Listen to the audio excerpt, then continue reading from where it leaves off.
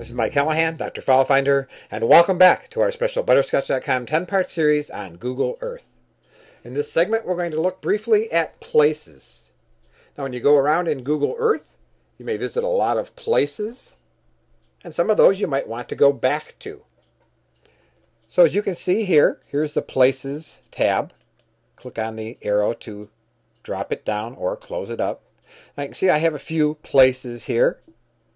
Detroit, Michigan, Elizabeth, Colorado, Gallatin, Tennessee, places that I've lived.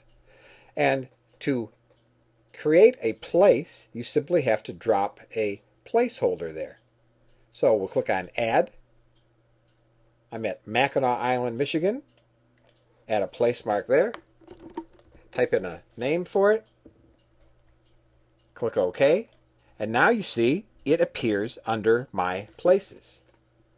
So now when you load Google Earth, if you want to go visit your places, if I want to go to Elizabeth, Colorado, I just have to double click on it and we fly over to Elizabeth.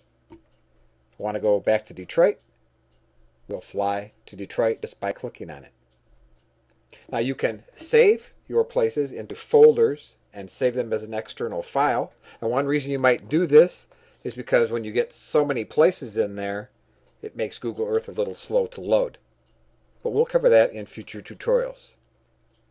This is a great way to have places that you can go back and forth to at will when you load Google Earth. Keep in mind that this is a multiple part series, and be sure to listen to all 10 parts.